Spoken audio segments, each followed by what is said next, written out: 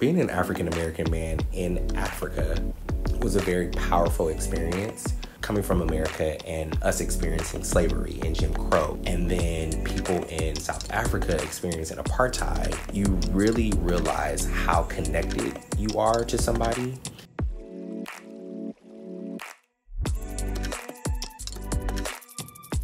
This was my first time in Africa. I think the thing that I was looking forward to from visiting Cape Town was just really immersing myself in the culture, to actually see people kind of everywhere working in everyday places that looked like you was a very, very refreshing feeling. And just basically the story of how, this country was taken under by apartheid and how it's kind of transformed since then. These houses that were built were actually leased to slaves. Originally they were white, and until the slaves gained their freedom, that's when they painted them these vibrant colors that you see.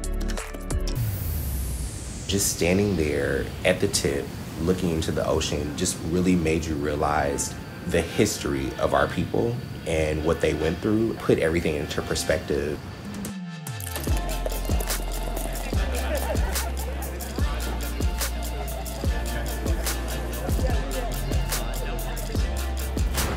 Clifton Beach was absolutely beautiful. The water, the sand, and just having Lion's Head as your backdrop was absolutely stunning. I felt this common kind of ground between, people in Africa who literally look just like me, and there was this common kind of like understanding about our experiences and, what our people have gone through and what we continue to go through.